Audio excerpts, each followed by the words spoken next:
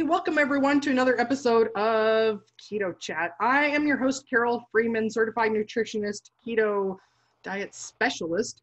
And today I'm here very excited to have Kellie of Kellie's Kitchen. Let's see, let me read her bio so you know who she is too. So Kellie Logsdon is the founder and creator of thekelliekitchen.com, an online food blog specializing in low carb cooking and a ketogenic lifestyle. Kellie develops and shares recipes and her expertise for low carb cooking and ketogenic lifestyle through her own journey to health. After years of her own gut issues, yo-yo dieting, and ill health, Kellie went on to earn a certification in holistic health and nutrition. With trial and error, lots of cooking, and intense research, Kellie came upon the diet that changed her life forever. Welcome, Kellie. Thank you. Thank you for having me. Oh, my pleasure.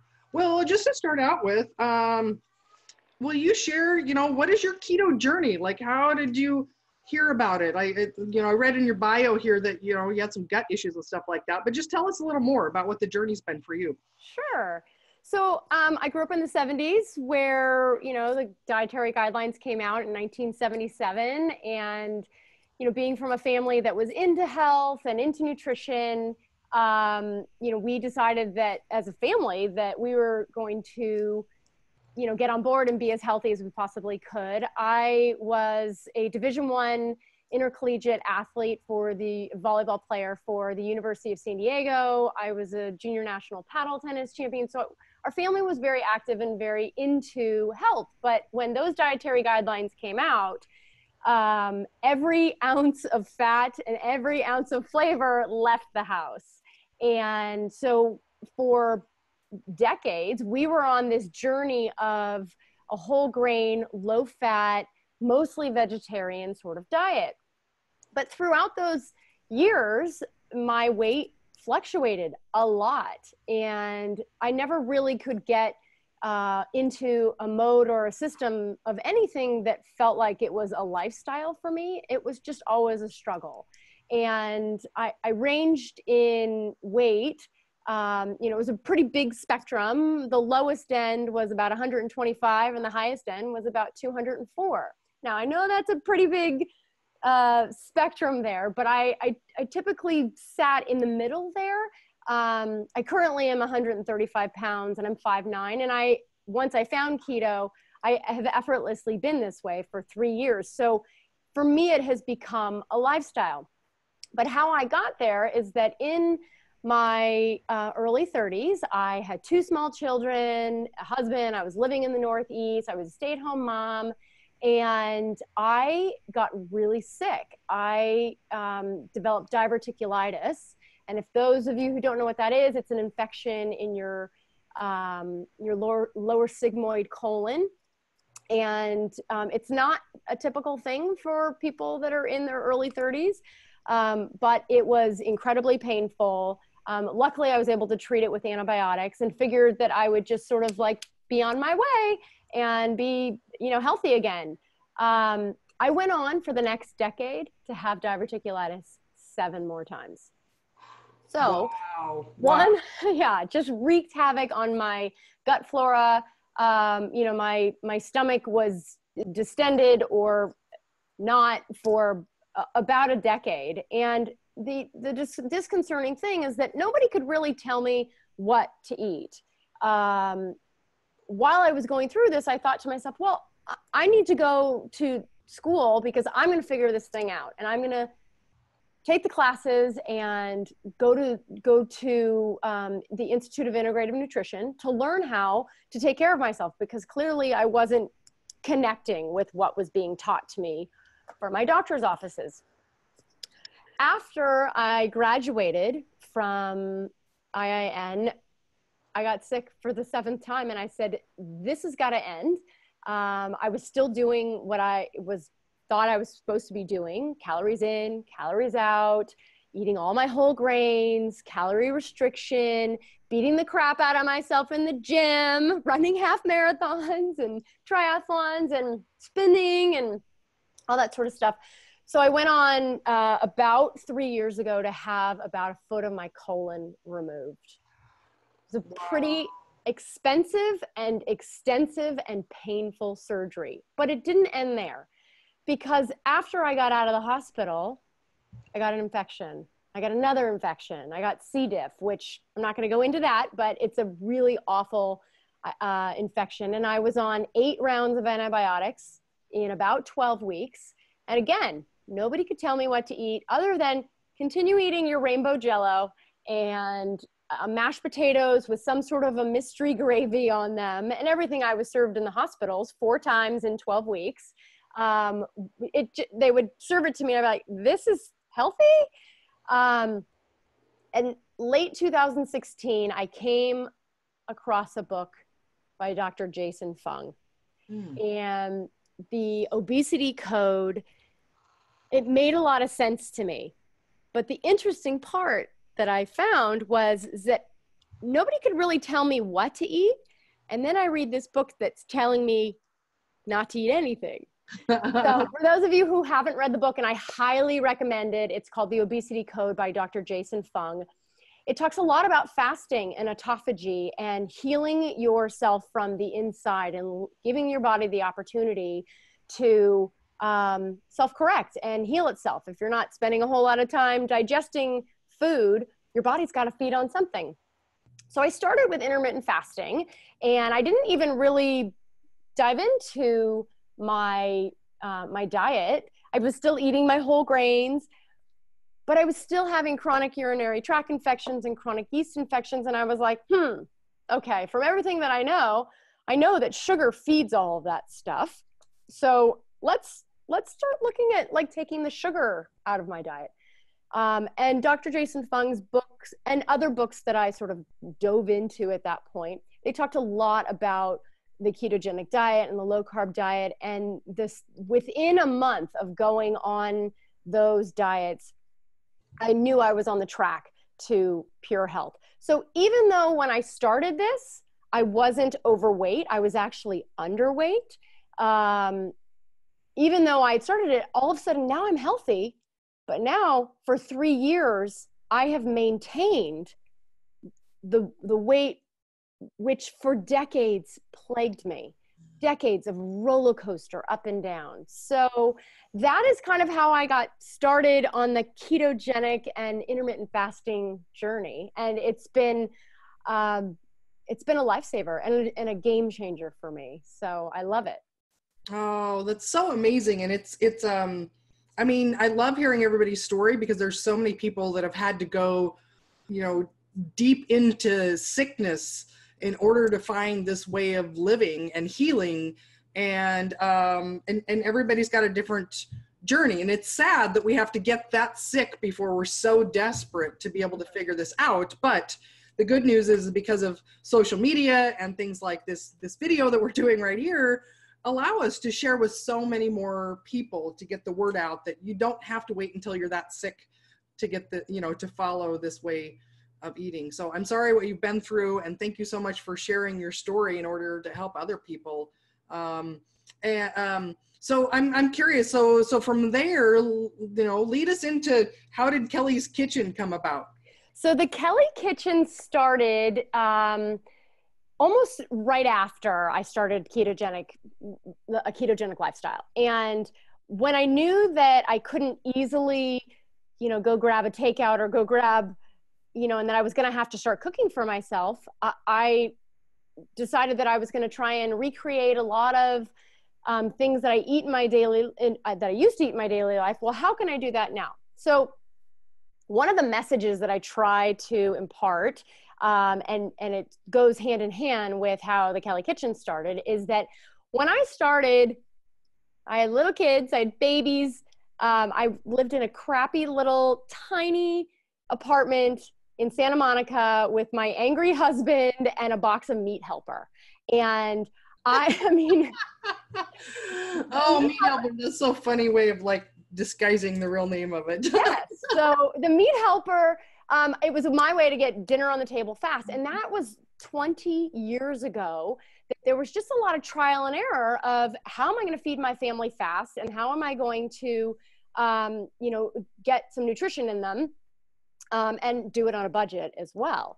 And so over 20 years, it's been a lot of trial and error in the kitchen, a lot of garbage can worthy meals, that my children and my ex-husband will attest to.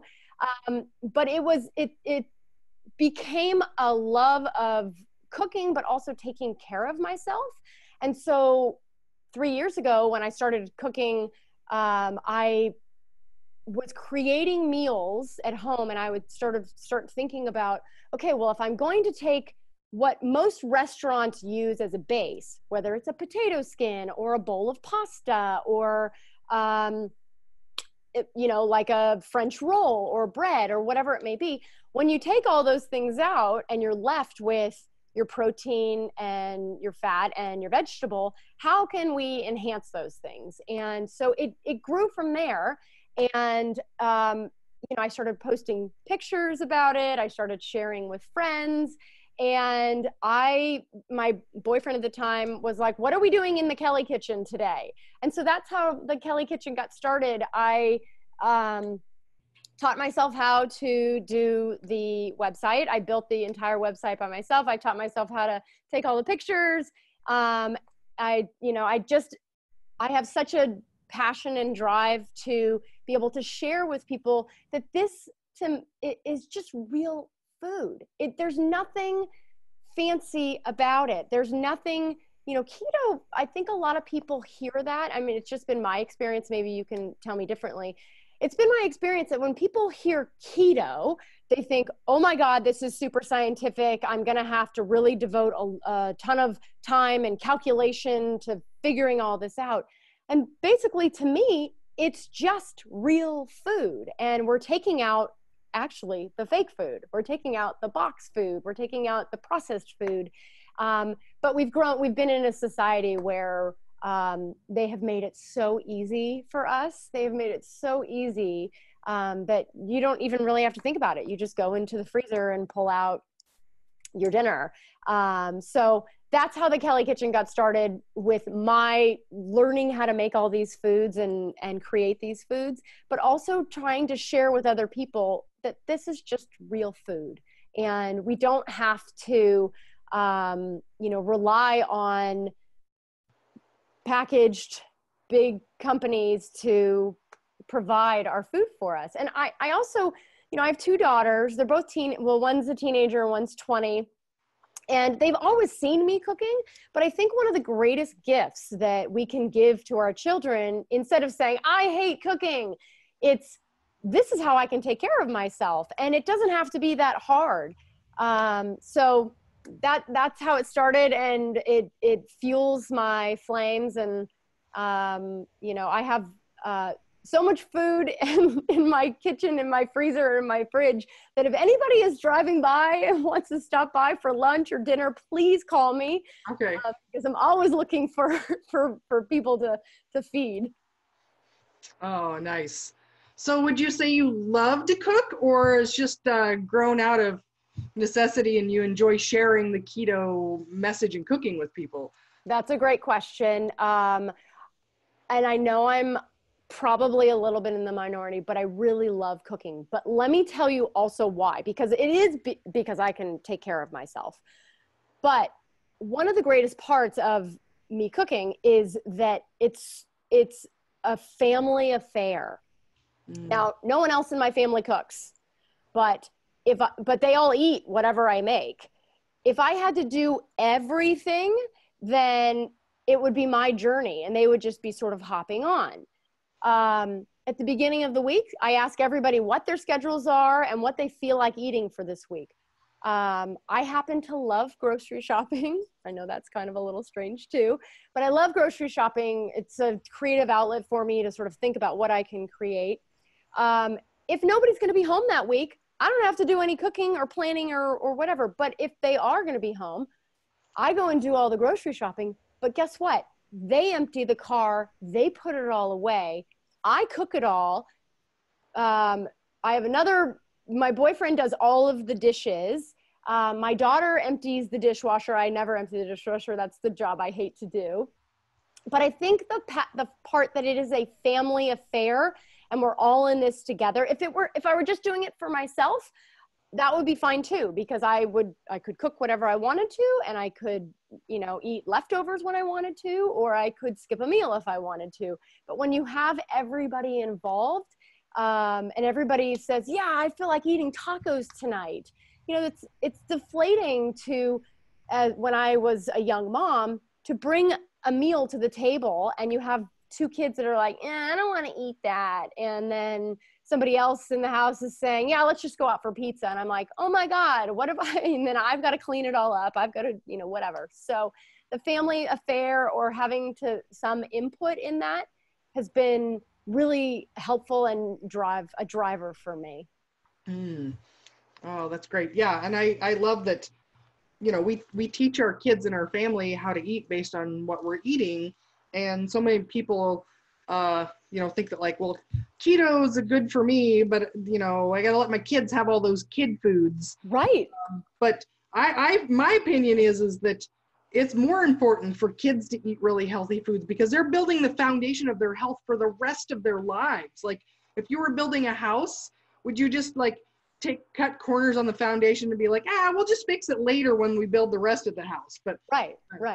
And what's the saying? If you give them a fish, they'll eat for a day. If you teach them the fish, they will eat for life. And so my girls actually do pretty well. They're not fully keto, but they really try. And, it's a progression for them as well when I'm not around to cook for them. Yeah. Well, and it's empowering for the kids to see you doing that, but also just making that choice themselves. When they notice how much better they feel. I find that kids are like, it tastes good and I feel better when I eat this way. So they can make that choice for themselves instead of being forced to eat anything. So, right. So I forgot to ask too. So once you started adopting a keto, low carb way of living, what happened to your health? So pretty much immediately. So again, I mentioned that I was a little bit underweight, and I wasn't necessarily sleeping the best. So besides that, I actually gained a little bit of weight, which I needed to, which that always sounds kind of weird to me because I was such a yo-yo dieter, but I gained a little bit of weight and it was sort of like a good thing for me. I filled out and I felt strong. But the other part of keto is that, and intermittent fasting, is that I just had this level of freedom and clarity in my mind, in my work focus. I just sort of, I always have a skip in my step. My boyfriend and I have this thing about, we really guard our sleep very, very, very closely. And, he's away right now, and I've said to him, oh, I didn't sleep very well last night. And he was like, when did you turn off your devices or whatever? And I was like, well, I got out of my rhythm. But when I'm in my rhythm, I can get a solid 7 to 9 hours of sleep a night. And that just drives my whole day the next day. I think that there's so many kids and people that, part of I think maybe the first level is if they could just get a full night's sleep. What could happen with this world? Like, what can we create with this world if people just actually slept? So my sleep improved. I actually started taking some collagen so that I could help with the thickness of my hair and my skin. And that has really changed. I just add a little scoop of that. It's nothing special, just some collagen hydrolysate into my morning coffee. And it's just, I'm like a little Energizer bunny that I just constantly going. Well, and you mentioned too, so you came from a place of, chronic UTIs and yeast infections and the diverticulitis and the chronic infections. What's happened that ways for you? Oh, they're all gone. Okay. I know to you it was like obvious, but we didn't talk about it. Interestingly enough, my last cold, like sore throat, cough, that lasted for probably 4 days was in November of 2017. I mean, think about that. I used to get cold, like a huge cold, sinus infections. I haven't been on antibiotics since since 2016. And, that was sort of a regular thing. It was like, yeah, just give her a prescription for, amoxicillin or Keflex or whatever. So I haven't had to be on any medication at all. And I haven't had a urinary tract infection or a yeast infection. I will say that something that sort of happens because I'm baking all the time. I don't eat everything that I bake, but I am sort of eating a lot more carbs, and you sort of get that carb creep when you're tasting all of these things that are keto friendly, but they still have carbs. I do tend to feel like, I feel like I might have a little something going on here. I better knock that off. And I do. I cut it out and kind of reset my back to baseline of how I eat and bring down my carb, or I should say not bring it down, but just get a little tighter on my carb count. Because I'm in general pretty liberal with my carb counting. I sort of keep it in my head. And when I feel myself sort of slipping or getting off track, I will tighten that thing up and get back to normal. So I haven't had any urinary tract infections, bladder infections, kidney infections. And then I know that there's a whole community of people that have C. diff, and I won't go into C. diff too much because it's sort of a devastating sickness, and there's not a whole lot. I mean, well, let's just leave it at that. But the number one fear that I had after having C. diff is that you really can't go on antibiotics anymore, because if you do, you'll have a recurring C. diff bout, and it's incredibly painful, really tough to get rid of. And so in these 3 years being on keto, I haven't had to go on any antibiotics for anything, for sinus infection or bladder infection or any of those sorts of things. So it sort of is, kept me away from having to take antibiotics, which could, make me get C. diff again. So it sort of, kind of goes all circle. So if I don't eat this, then I don't have to go on antibiotics. If I don't go on antibiotics, then I don't get C. diff, and it's sort of this circle. And so it's been 3 years of I would say, the best health that I've ever been in my life. Oh, that's fantastic. Yeah. So it's not a surprise to me that all the immune stuff gets better. I just had to actually get you to share it, because there's a lot of other people out there struggling with that too. And it's similar for me. Like, I don't get colds and the flu anymore. And I was somebody that, several times a year would get just, a flu that would knock me out 10 days or whatever. It's like, no, everyone else around me is getting sick, and they all say this and that and the other. And it's like, it just doesn't even hit. So.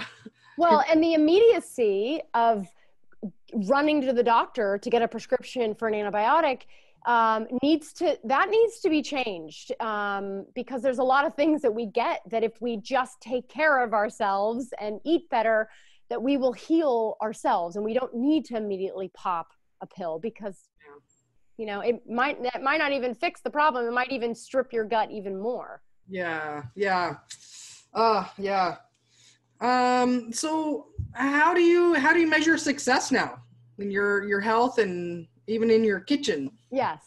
Well, I would be lying if I said I didn't weigh myself, or that I didn't check the fit of my clothing. I really check in with myself about my energy levels, how much I'm sleeping. I do loosely track my scale weight. I loosely track how my clothes are feeling. And so on a fitness level and a sort of, I guess, a vanity level, those are some of the things that I do. Health-wise, I check in with how am I feeling. If my energy is low, or I'm feeling down, or I'm not sleeping well, then I have to, I'm in tune with I know how great it feels to feel really good. And when I don't feel that way, I'm going to do everything I can to get back there. So that's one thing. Measuring success in the kitchen, well, there's a couple things. If I have so my boyfriend is very sweet, and anything I feed him, he's like, that's amazing. One time I made, I just sauteed some zucchini with a little bit of feta and some butter and some garlic. And I went to sprinkle some pepper on, and the lid fell off the pepper. And so it was a very peppery zucchini dish. He ate the whole thing anyway. I tried to scoop as much pepper out as I possibly could, but he ate the whole thing anyways. And he was like, that was great. It was a little spicy, but I love making things that people that are not keto, they eat it. I don't tell them.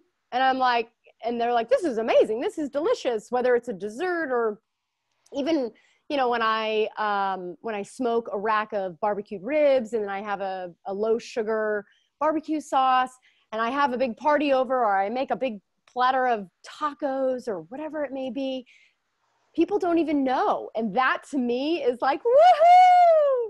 I made something that they, you know, that doesn't taste like diet food, because it is just real food. And then once they sort of taste that, they think, huh, this isn't so hard. This isn't so weird. This isn't so sciencey. And so that's a huge win for me. And that's also how I measure success. Yeah. So, I mean, I have a lot of friends that want to start keto, and, you know, I hold their hand a little bit, and I share with them everything that I possibly can. And so when I have friends that have started the keto journey and they lose weight or they're feeling better, that's also a little bit of a win for me. I do think that some of my friends are afraid to tell me that they have gone keto, even though I know that they have. I think that they're a little bit afraid because I am so passionate about the food that, you know, 6 a.m. in the morning, I'm texting them like, what do you think of, you know, if I were to make buffalo chicken in, you know, zucchini boats? Does that sound like something, you know, and I'll send them pictures of popsicles or pictures of a cheesecake or pictures of a casserole. And they're like, enough with the food. So I think that some people hold off and don't tell me that they're doing keto, but that's also another win if I can share with friends how to live this way and that it's not so difficult. Oh, that's cool. Yeah. And that's, it's fun to see those ripples and waves of impact we have on other people in the world. So absolutely. What are some of the common mistakes that you see or missteps that people, you know, do when they're first starting out? So I mentioned this a little bit before. The carb creep that's a real thing. And what I mean when I say the carb creep is that there are carbs in things that you wouldn't necessarily know that there are carbs in. And just because it's a keto-friendly food doesn't mean that it doesn't have any carbs in it. You know, broccoli has carbs in it, and cauliflower has carbs in it, and nuts have carbs in it. I had no idea in the beginning. Like, I just thought, oh, nuts are carb friendly, or nuts are keto friendly. So my favorite nut is cashews. And so I'd have a serving of cashews and I'd be like, oh my gosh, there's 10 carbs in one serving. So that was a little bit of a wake-up call. And I think that there's a lot of what happens, or the mistake that happens, is that they'll go to a restaurant and they'll order something and then they won't realize that, you know, it was dipped in flour, or that maybe they added flour to the soup, or that, you know, they added some sugar, you know, like they think, oh, I got the salad with the chicken and with the avocado and with the slivered almonds and with the greens, and it was a great keto thing. I don't know what I'm doing wrong. And I say to them, what was the dressing that you used? And they're like, oh, I used a poppy seed vinaigrette. I'm like, you know, was it sweet? And they're like, yeah. But so I think those hidden carbs, you know, we really need to be diligent about what, especially when other people are serving us, because those carbs add up. And so those are the two things that I see the most, is the carb creep, thinking that everything is a free food, or because it's keto friendly, we can eat whatever we want of it. And then the other is the hidden carbs and the hidden sugars. Yeah, a lot of people are surprised to find out that, vegetables are not all you can eat on a keto diet, because every other diet that we follow is, the vegetables are one thing you can eat, so you try to fill up on those. So right. My clients start out and they find out that they actually have to limit their servings of vegetables. That makes their head spin a little bit sometimes. Right. Well, and for me, I try to sort of say to anybody that I'm talking to is that, look, I would rather that you eat, if you're going to overeat anything, I'd rather that you overeat broccoli than ding dongs or Doritos or, whatever it may be, croissants or donuts. I'd rather that you overeat broccoli, but let's keep it all in check because broccoli still does have carbs. Yeah. Yeah. Well, that's a good point. Broccoli's win over, yes. So let's talk about kitchen tips. So what tips do you have for people in their kitchen? So I like to batch cook. Okay. Again, I sort of assess what everyone in my house is doing. If it's just me, I know how I can sort of in general know what I'm going to do for the week. One of my favorite things to do is to shop my fridge. I shop my freezer and I shop my fridge, and I think to myself, okay, what needs to be eaten this week? What do I have on hand? If I have some New York strip steaks in my freezer and I think to myself, I think I want to have like steak tacos this week. Okay, great. I've got the frozen, I use Butcher Box. I don't know if you have any of that, but Butcher Box has been sort of my savior. I always have ground beef in there. So I shop my fridge and my freezer. I never thought about that before, but I love that term, and I usually do that as well, and I never even thought of it being a thing. Yeah. So I love that. Shop your fridge to see what you've got in there already as a base for meals. I love that. Absolutely. So I think one of my greatest recipes came from shopping my fridge. I said to my family, like, what do you feel like eating this week? And obviously pizza is pretty much on the menu. People love it. But I opened up the fridge and I was like, wow, I've got portobello pizzas in here. Somebody else threw out in the family that they wanted to have something with pesto. And I was like, oh, this could be interesting. Let's make portobello pesto pizzas in the oven. And it has become one of our staples. And so I kind of ask people what they want to eat. And then I shop my fridge. And then I go to the supermarket and I batch cook. So that's sort of one of my number one tips. Another thing that I do if you are a mayonnaise eater, I know that there are some non-mayonnaise eaters. My son is a mayonnaise freak. I don't know where he got, actually I know where he got it. He got it from my mom, but like okay. The kid will literally eat out of the mayonnaise jar, like spoonfuls in his mouth. and I love mayonnaise too, not that much. Okay. I love mayonnaise too, but so, and I've also become a huge fan of the Instant Pot. As much cooking as I've done, I was a little afraid of it, but I just kept practicing at it and doing some really basic things. When I started the keto journey, I made chicken salad, like a scoop of chicken salad. That has always been one of my go-to things. So first, I would just buy the chicken salad already made. And then I was like, I was at Costco and I bought a rotisserie chicken there. They're huge, they're $5. They're filled with a bunch of stuff that you probably should not be eating.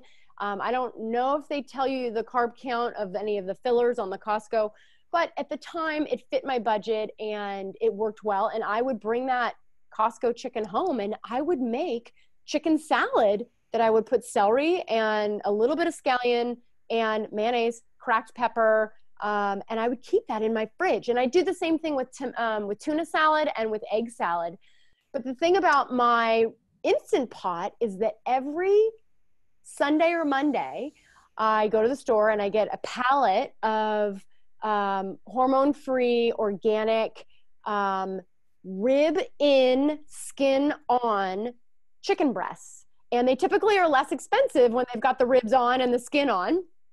And I need those things for the flavor. And in my Instant Pot, I can make about 5 pounds of chicken, rotisserie chicken a week. And it only takes about an hour and a half. And I don't even really have to do anything with it. And I take that chicken and I make my chicken salad. And I also use it for other things that I'm going to have during the week. And if I don't use it for other things that I'm going to have in the week, I freeze it so that I can add it to soups. If I keep some fresh, not chicken salad with the mayonnaise, I'll add it to other salads. I make, one of my greatest recipes is chicken enchiladas, which I made this week. And I use my keto tortillas. They are labor intensive, but they only have 1 gram net carb, and they're made with coconut flour and egg whites, and they're not eggy, I promise. But I use that chicken to make my chicken enchiladas. I have a very small kitchen, and I'm pointing that way because it's right there. I have a very small kitchen, but you don't need a big kitchen. If you know where everything is in your kitchen, you know how you can grab these things. And when my children are emptying the dishwasher, they know to put it back in that area. So it speeds up the process that I always know where this slicer is, or I always know where this knife is, or I always know where these spices are. And it just speeds up the process. So I have more tips too. I can keep going, but that's, those are my staples that I use. Oh, excellent. Excellent too. All right. What else? Let's talk about, there's a lot of people out there blogging about keto. Who do you look for inspiration, and, how have you weeded out what is that phrase about the wheat from the chaff? Is that what it is? Yes. Yes. No, it's not a keto reference. But I completely understand you. There is so much out there, and I don't want to say that it's all bad, but there are different levels. And the keto police come out in full force, and they will say you can't eat carrots, or you can't, whatever it may be. And I am a believer that it's an individual journey, and the people that I listen to are the ones that can really cite the science, and they're not just sort of talking in generalities. I never want to be seen as the scientific medical expert advice, but I defer to the medical professionals that are up on all the studies. And I tell you, when I hear anybody that starts talking about, how many calories is in that, or, talking about anything that seems so old school, I just glaze over and I think to myself, I can't even.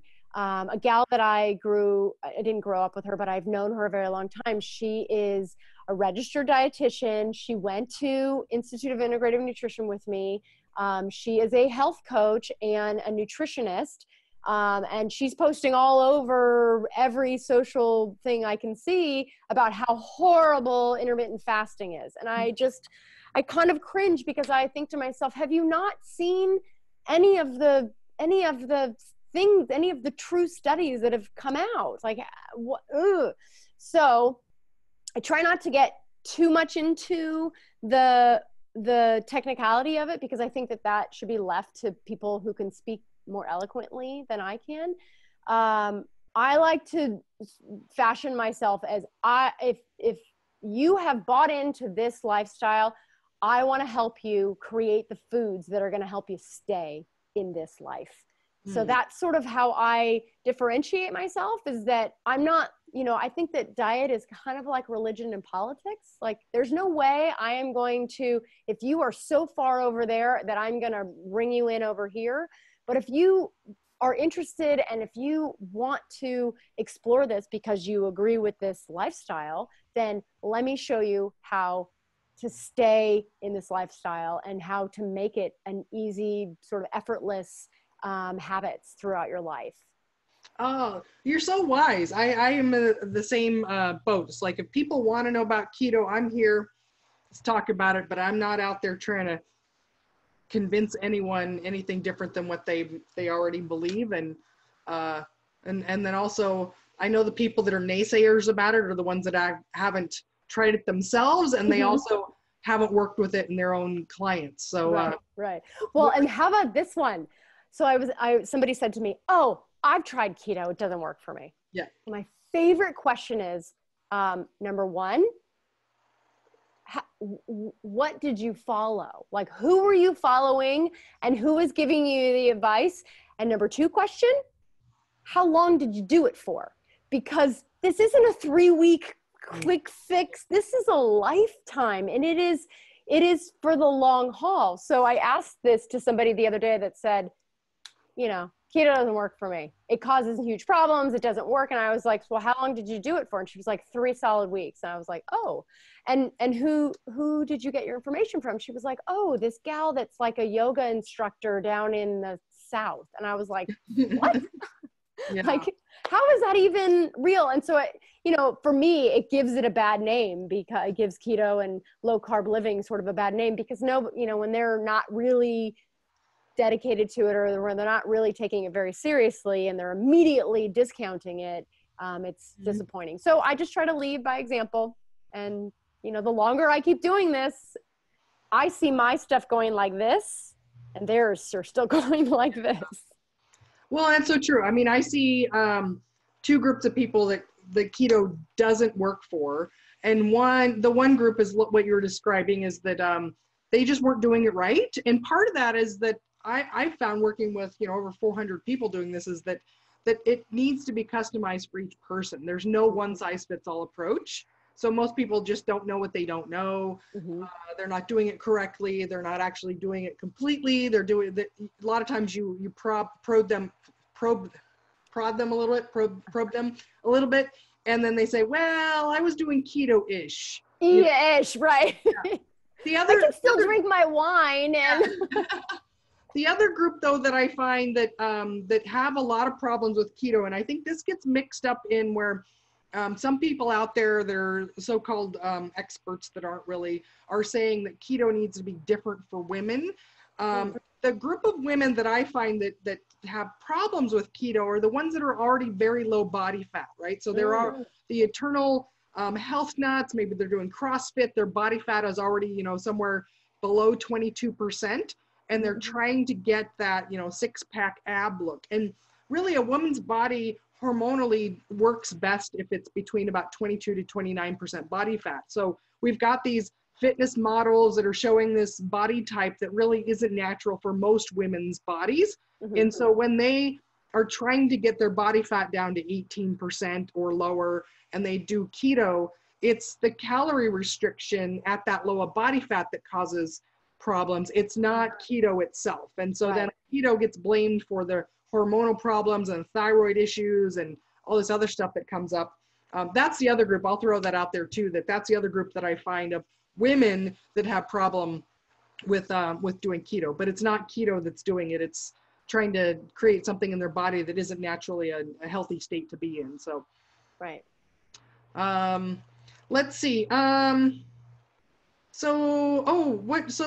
are you going next? What's your future plans with keto and Kellie Kitchen?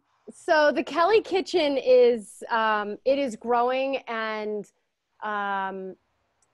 it's catching steam. I think people are a little amused by my antics. I've just started a YouTube live channel on Monday nights. I share kitchen tips, and for an hour I'm in there cooking and people are asking questions. I drop stuff all the time. It's pretty funny and I'm pretty silly. So my YouTube channel is growing so that I can show people real-time tips and tricks about how to get dinner on the table. The website, thekellykitchen.com, I'm constantly posting new recipes.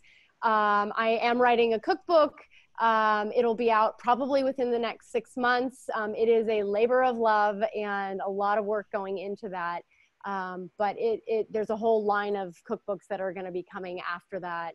And I'm just going to continue having fun with and showing people that the keto lifestyle is, it's just real food. And I'm hoping that people can get on board with less processed and more taking care of themselves.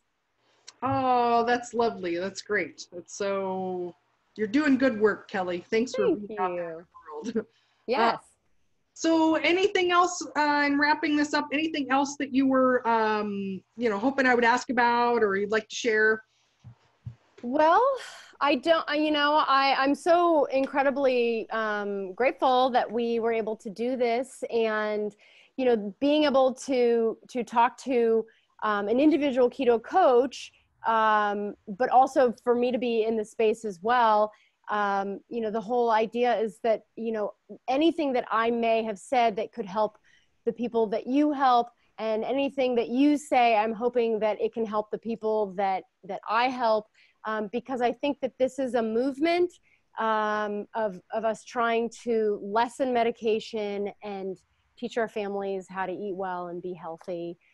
So I don't think I have any other questions, but I'm so grateful that we had this time together, and I have, just so much passion for this life, and I wish that nobody has to go through the pain that and it wasn't just the physical pain, but the decade long of roller coastering, because that is very painful to go up and down and to not know how to do it and to be feeling like a failure. So I hope to continue on sharing that message that, you don't have to get deathly ill to start to feel better. Oh, that's lovely. I have one closing question for you. Everyone who was watching, all of Kellie's links are going to be in the show notes below. So, and we'll put a link in there you can follow so that when her book gets released, you can grab that too. So, but my final question for you is, the meteor's coming at us today, the last day on Earth, we're all going to be wiped out. What's going to be your final meal? Oh my gosh, that is a great question. Ooh. Because I'm vacillating here. I love buffalo chicken stuff, but I made this crispy salmon with it's stuffed with the creamy spinach over a bed of zoodles. Oh my God, it was so delicious. But quite frankly, I didn't think that I was going to be like a salmon person, but that one I really think is, and that recipe is not up on the website yet, but I'm going to scramble and get that up on the website this weekend. But yes, my creamy spinach stuffed salmon is probably the last meal that I would have. Any desserts, beverages to go with? Oh my gosh, desserts. Don't get me started. Yeah. So I just made, and this recipe is up on the website, a mini Oreo cheesecake bites, and they're in little muffin cups, and they're actually fairly easy to make. And then I also made a mini lava cake, which is fantastic. I mean, I've got so many desserts. My number one dessert right now is, it's a no bake, low carb. It's only 3 grams net carb, strawberry cheesecake cup. And that one is got a lot of attention because anybody can make it and you don't have to turn the oven on. And that one's on the website also. Sweet. I'm going to go look now. Oh, Kellie, thank you so much for being here and sharing all of your journey to health and all your tips for success on keto and in the kitchen. If you guys enjoyed this, give us a thumbs up, subscribe, hit the bell down there as well. That's how you're going to get notifications of future episodes. So thanks again for being here, Kellie. Thank you. Thank you so much, and be well. All right.